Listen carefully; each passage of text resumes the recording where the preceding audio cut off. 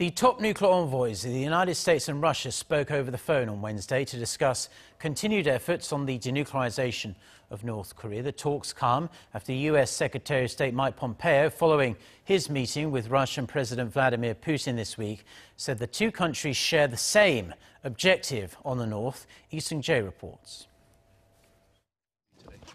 U.S. Special Representative for North Korea Stephen Biegun and Russian Deputy Foreign Minister Igor Morgulov held their phone conversation Wednesday as part of continued U.S. Russia discussions on their shared goal of the denuclearization of North Korea, including on the need to maintain full implementation and enforcement of existing sanctions until the final, fully verified denuclearization of North Korea is achieved.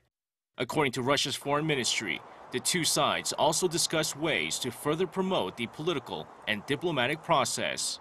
The conversation comes as Washington and Moscow have shown gaps in their view of how denuclearization should be achieved.